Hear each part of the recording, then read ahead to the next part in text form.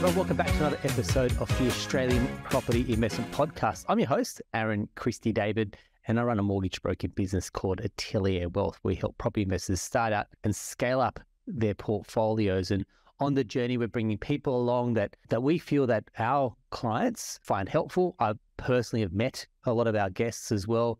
So for me, kind of call that a filter, call that a way for us to find people that I call best in breed. And today's guest, I'm very excited because I've had a look at the platform. I've gone through it. We've actually had a client when I've gone through their system and found that we've had a mutual client as well that has had great feedback. And I think that's really opened the door for this type of relationship where I'm like, there is so much value, there is so much benefit as well. And I'm talking about the platform called Haus.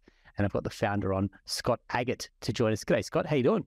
Yeah, really well, thanks. Thanks for having me on. Matt, really appreciate your time. And before I jump into it and I start with the 3Ps, kind of laying a little bit of the foundation and having learnt about you and your business, 28 years in the industry. So that, spring chicken, I mean, you look like it. On paper, it says a different story. Having owned 3 Bell franchises as well, which says a lot about, I guess, your business growth. And sitting underneath that is decades of experience, and particularly on the other side of the fence, which is I won't say the enemy, but because a lot of potential home buyers, the friction point comes with dealing with the real estate agent, which I think is going to be a big part of our discussion as well. If you're thinking, hey, look, is this more geared towards me buying my own home? Haus do help enable you to build your property portfolio, but a cornerstone of people's in their property portfolio is actually owning their own home. And I think that's probably where the most emotion comes into it. That's probably where the most time-consuming, effort-consuming part of buying a property is.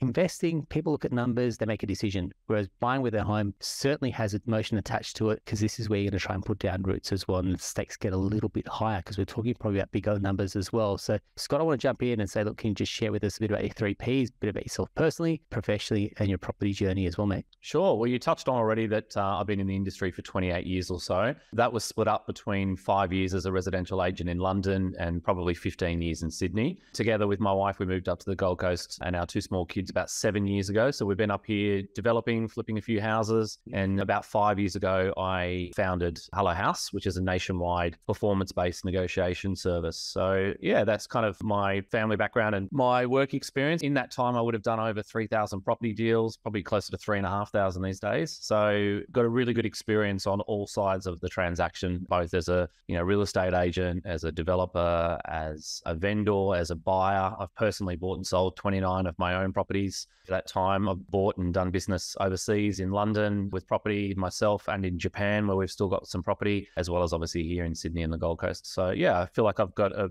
wide variety of experience over those many years. I can add value to clients now. Some depth and breadth in that experience as well. I guess your negotiation is probably the biggest part, and we'll come to those when we're having a chat. But one of the taglines, which I think kind of jumped out at me when I was looking through, was buy smarter, faster, and for less.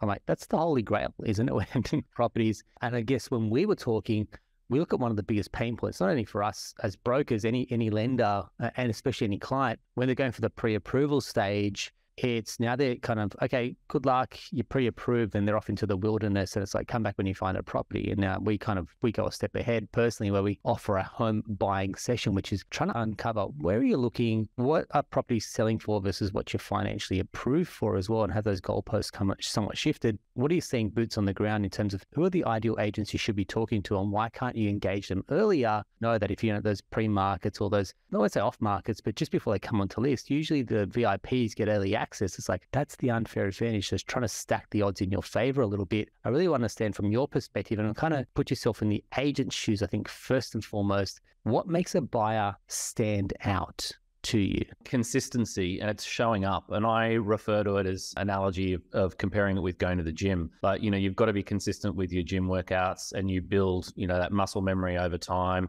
And it's just repetition, and it's repetition as a buyer as well. So you're turning up and being seen at open for inspection. So you're physically there, you build a rapport with them, you can have some sort of relationship with them face to face so they know who you are. And then it's consistency of following up with feedback. And this is a crucial one that most buyers don't give any time to.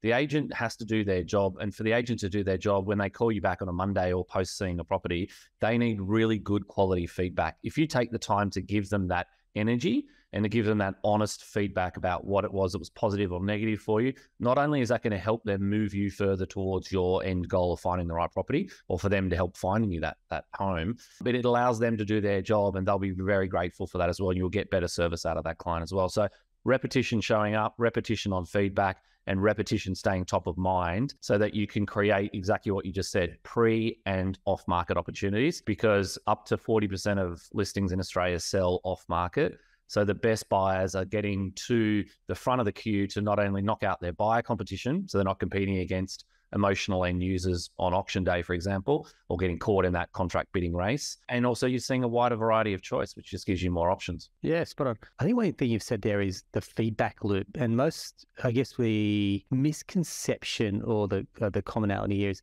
play your cards close to your chest. Don't give anything away to the agent. Don't let them know how much you're approved for. Don't let them know if you'd like about the property, because I'll play that angle, for example, as well. Whereas having personally me just sold one of our properties, I was like, what's the feedback like? I want to know what buyers' feedback is. And I often found, to your point around who was the party that was kind of there at the start, who's showing a little bit of interest, I'm backing them. Like, I want them to buy the property because they're the ones that are expressing some interest. I'm not trying to gouge them. We know what the market's going to sell. We know what that property's going to sell for. I want to find the right buyer, and I want to give them this property that they've fallen in love with. So how are you, I guess, at Hello House rewiring or retraining buyers to go, look, there is a different perspective, and maybe you just got a blind spot here around how to engage an agent? That's a really good question, and it's something that I have to deal with on a daily basis. So I would deal with this at least 5 times a week. I did it twice yesterday with different customers of ours. Yeah. People are really hesitant to show their cards and exactly say what they're looking to spend. The problem is, if you don't tell an agent the right number, all you're going to do is attract the wrong properties. So you're starting off with basically lying to the agent, which is just the worst way to start anyway. You're likely going to get lies back, which is the problem later on down the line. So if you're telling them that your budget's $500,000, but you've really got $600,000, then they're going to send you $500,000 properties, which aren't going to be suitable. Vice versa, if you go high and your budget's lower than that, it's a waste of yours and their time. When it's a waste of their time, that relationship will end really quickly. So there's one really simple trick to get away with that. One is to be straight up honest, as we've said, and give them the right number. So if your budget is X, tell them what it's going to be at.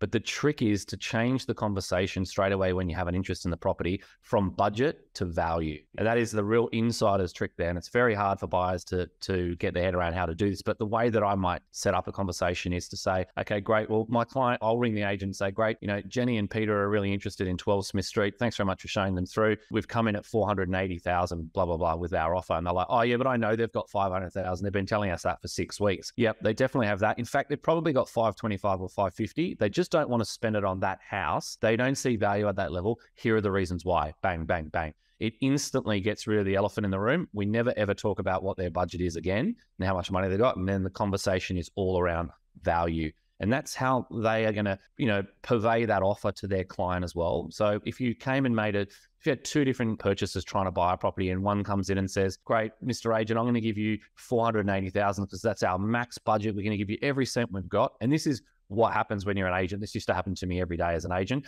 We're going to give you our max offer. Here's our, letter from the bank. That's the best that we can spend. And then buyer 2 comes along and says exactly what I just gave you the example of. We might have the money, but the value is not there. When they present that offer to the seller, what do you think the seller says? They say, thanks very much, buyer number 1, but you obviously don't have enough money to buy my home. And then buyer number 2, it forces them into a conversation with the agent.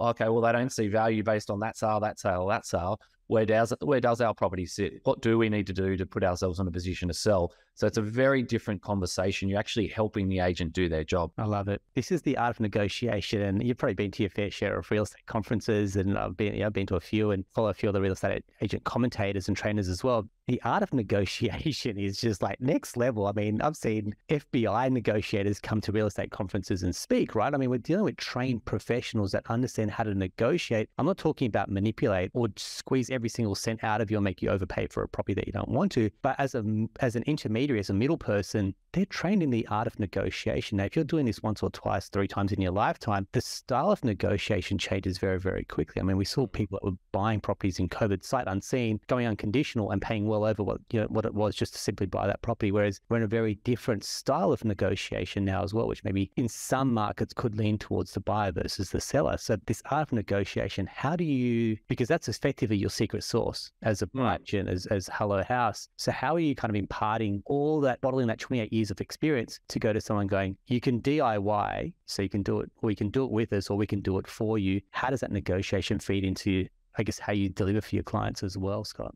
Well, I think we built a really unique business model because I sat there as an agent watching the rise of buyer's agents in Australia, and I didn't think it was a fantastic outcome for the purchaser who was spending a lot of money on someone that didn't necessarily have a lot of experience doing deals. And I've still got that same problem today, is there's a rush of new people coming into the industry, or buyer's agents that are winning buyer's agents of the year that have been there for 2 years or 3 years. They just don't have the level of experience in terms of the negotiation part of it. And where the value add for us in the day-to-day negotiation, for me, is unless you know what's coming next out of the agent's mouth, or what the percentage chance of what you say is going to work at a particular point, it's really a learned skill that has, I've made lots of mistakes over 30 years and over those many thousands of property deals. And it's not, that's thousands of deals we've done. There's thousands of deals we didn't do as well for whatever reason. So it's just vast amounts of experience to put you in a position to know what to say and when, and that's going to add the value to our purchasers. I think the interesting thing though, going back to what I said at the start here, is the model that we designed was empowering people to go out and find their own property, because 97% of Australians are already doing that and have been doing that for generations. So we feel that the buyers are capable if we give them the tools and skill them up to go and find their own property. But where they get murdered is at the negotiation stage, right? Because that is that learned skill that takes tons and tons of practice. The average Australian buyer only buys every 10 or 12 years. You're not going to get that level of experience. The other problem is when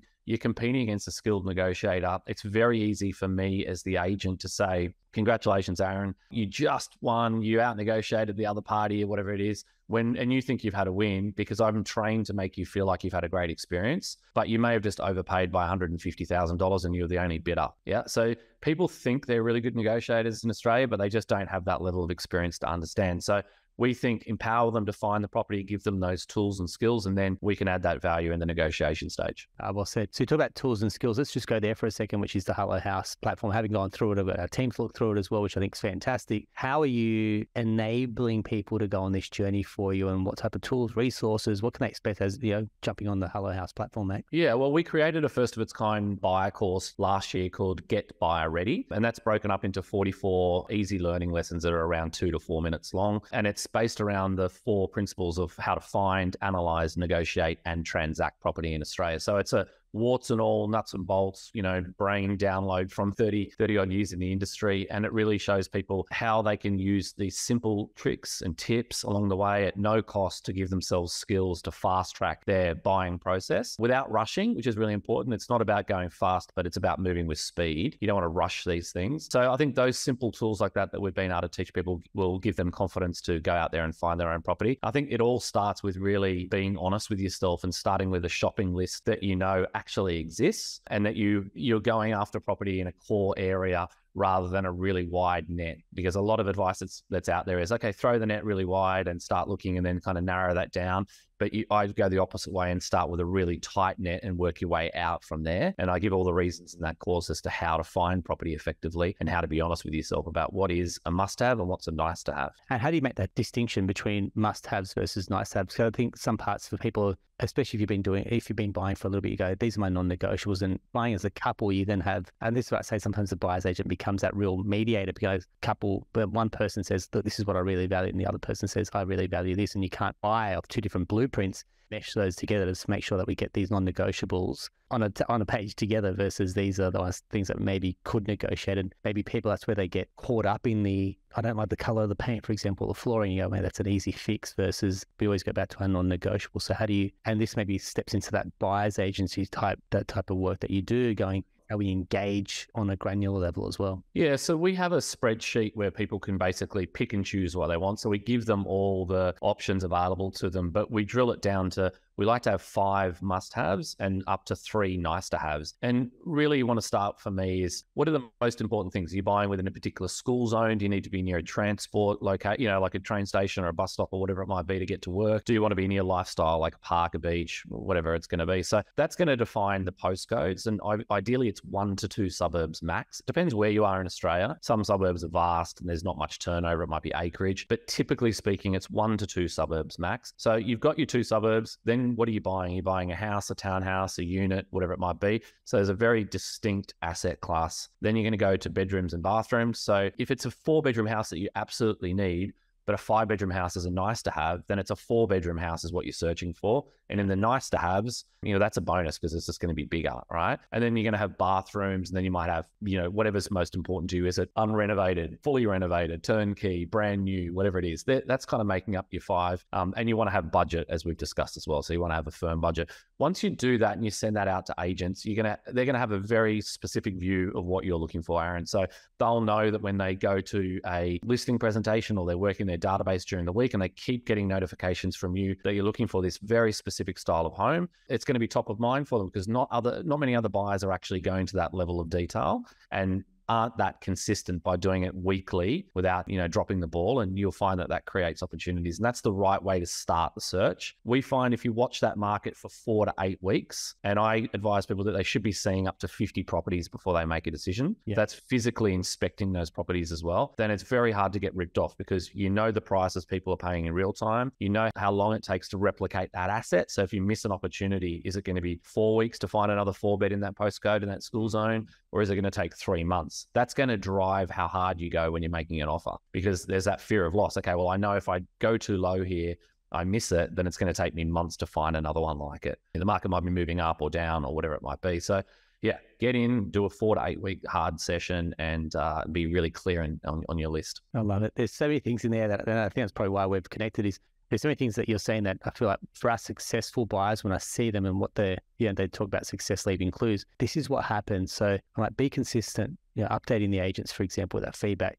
But also it's almost like a mini resume. This is the type of properties we're looking at. These are the particular styles or the streets that we're looking at, for example. So when they're talking to potential vendors who they're going to sell for, it's like, I've already got the perfect buyer in mind. Correct. That's exactly what happens. Because you've just stood out in a cluttered sea going, we are the buyer. And so that level of consistency, think about a resume. If those great resumes that come across our desk, you're like, this is the right person because it tick and I don't have to, it's not a hard sell for me anymore. It's a great level of engagement. And the other one you mentioned there is hound the pavement. And it's amazing how many people get pre-approved. They're on a 3-month window and then they've got to start the search from like this standing start versus some momentum in their search from like, have you been out to a few auctions, for example? Have you pounded the pavement just to get a feel for like what's online versus what the actual property looks like in real life as well? Absolutely. That's one of the biggest issues. Around searching. Yeah, keep going. Yeah, I was just going to say that's one of the biggest issues. Like clients will say to us, I've got 2 properties to see this Saturday. I'm like, well, if you're truly watching Surrey Hills, for example, in Sydney, there is more than 2 properties that are open for inspection that are going to be close to what you're looking for. So if there's 8, see 8, because you want to meet those 8 agents, you want to be active there and you want to see the difference between what it looks like in real life versus what it looks like in digital imagery that's been perfectly manicured for marketing by the agent. And people are making buyer decisions based on what they see online, and it doesn't replace boots on the ground, as you just said. Like, you've actually physically got to do the work. But if you do that in a very short time frame, it's not actually that much of a drag. And then you limit the chances of overpaying and overspending. You hit the nail right on the head. You said auctions. We advise all of our clients to watch every auction in real time because they can see the level of buyer depth. They can see where those buyers drop off in the pecking order, and they can see where the vendor's expectations are on price. Yeah. So that gives them an idea when they find another property that they might like. They've got an understanding of, well, hang on, there's no point lowballing here because I know there was 4 people that were underbidders on Saturday afternoon for a similar home. They're likely going to be interested in this house as well. So you'll need to make a quick decision. You'll have to have confidence around price, and you'll need to offer, at a fair range. And we coach our clients. I've used a trick for many years that I offer 95 to 97% of the way towards where I believe market value sits. And it's a very specific reason why I do it. If you lowball and you make an offer, you're going to learn nothing. The likelihood is you'll be turned away. Okay. If you're turned away, you've then got to start bidding against yourself. So you're putting more and more money on the table, and the vendor just thinks I'm more likely to say no because every time I say no, they come back with more money. So you don't want to get caught in that game where you're bidding against yourself. You don't want to get caught in the game where you learn nothing from the offer in terms of where the vendor's motivated to sell. So work out where market value is and then offer 95 to 97% of the way. The reason I do that is the first offer goes very close to buying it and sometimes does buy it. And if you don't buy it with that first offer, you typically get a counter offer from the vendor and you know exactly where you need to be and you can make a decision whether or not you want to go that next step further. It's a really clean way of bringing the offer process much faster, much more accurate, and on your terms to control the negotiation. Yeah, exactly. And on your terms. So it's like, why don't you make that first move and have the first mover advantage versus someone else making the offer, and now you're on the back foot to counter offer, and that person that's already made that initial offer will be in that position of power as well. And the amount of times that clients are scared to make that initial offer, they get shown their hand. It's like, well, don't you want to be in that position of power to negotiate rather than you're the second and you're counter offering and they're going to come back to you versus be easy to do business with as well. Yeah, and a lot of people make buying decisions or value decisions based on what the agents are quoting or what the price is on it. Like I have a million stories, Aaron, of people saying to me, oh, it was on at 640 and I bought it for 580, absolute steal. And I'm like, yeah, but what if it was worth 550? What do you mean? It was on at 620. Well, it's got no relevance to market value, what they put it on at, or what the guide price was. It has no relevance to market value. So if you're making all these buying decisions based on what agents are quoting or, you know, where the fixed price is, you're going to have no idea of what market value is. So you need to really understand the asset that you're buying, what they trade for, and see a history of it very recently to understand the buyer depth, what people are paying, and not, you know, ensure that you don't get ripped off. Yeah, I agree. Yeah, I think the real message that we're kind of hitting home is this is not a get pre-approved, find the one that you fall in love with, bang, away you go. I mean, that's people that have that is generally the exception to the rule when or they overpaid. Yeah, correct, right? And I think what you mentioned there is seeing 50 properties that most people, they balk at that going, you know how many Saturdays that is? And then it's buyer fatigue. And that's generally when they just go, look, make this pain go away. I'm going to pay over just so I have to stop spending my Saturdays trawling through property, and the emotional energy that comes with looking at properties midweek, getting contracts reviewed, speaking to a banker or a broker and trying to get your numbers redone. The emotional energy sometimes strains people. So I'm just going to pay whatever it takes to make this pain go away. And a buyer's agent effectively becomes your insurance policy against overpaying quite often. But that's the issue that I had as an agent working with buyer's agents when I sat in that seat for years in Sydney, was that the buyer's agent would come in and effectively pay whatever price they were told to pay because they had no motivation other than getting a deal across the line, which got them paid. So I just saw this disconnect where the buyer's agents didn't care about value. They were just caring about getting a deal across the line, and it was very easy to manipulate the numbers. So, you know, that was the very reason we set up a business. Well, okay, well, rather than working towards the 3% of people that want to pay for that service, we'll, encourage the 97% of Australians that are already doing this themselves, and then give them the skills and the tools so I can actually have an impact on the property market in Australia. And then when they get to that point of being able to negotiate, if they want help, they can outsource it to us and we'll close the deal for them. And it's performance driven. So it's, we're pegged to the result financially, which is the opposite of a buyer's agent. So that kept everybody honest. And I felt that was just a more transparent way to do, property dealings in the country. But the cutting corner bit that you said is a big issue, right? That's what most buyers will do, is they get lazy or they get buyer fatigue and they'll just cut corners and do it. But when we talk to buyers that come to us initially, they'll say, oh, well, I'm already doing this. I'm already speaking to agents and I'm already going to open for inspections. Okay, great.